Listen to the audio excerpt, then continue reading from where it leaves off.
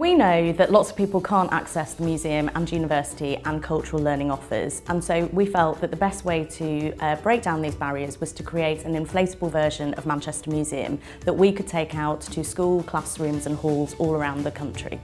Jack had a fundamental role in creating an immersive learning space. He came up with the brilliant idea of an inflatable, and he was able to contact the schools and make this project a reality.